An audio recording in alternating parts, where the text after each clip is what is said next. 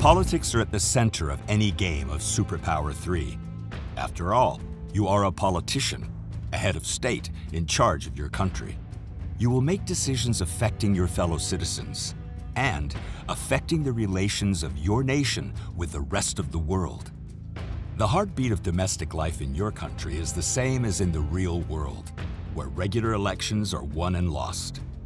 If you do not win your election, it means that someone else has. So you better try to avoid that. Of course, postponing elections indefinitely is a possibility, but it comes with the price of damaging your standing and approval rating, as well as your international relationships. The better way is simple: to win elections. Going rogue and outlawing the opposition also comes with varying degrees of consequences.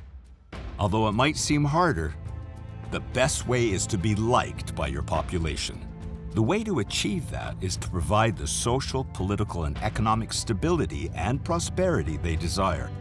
A population facing poverty, inequality, or even starvation will likely not look kindly on their leader who keeps them in this situation.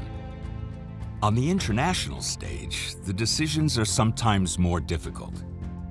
With whom do you want to increase your relationship in order to sell or buy resources? Who do you try to move away from? How to manage these relationships can quickly become quite a maze to navigate. Remember that many things are connected, and the one link they all share is politics. You manage the population.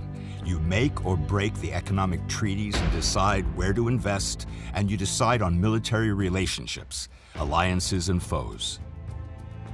Treaties can be a complex affair, where you can combine multiple elements from bribing to threatening and everything in between, other countries to achieve your political goals at home and abroad.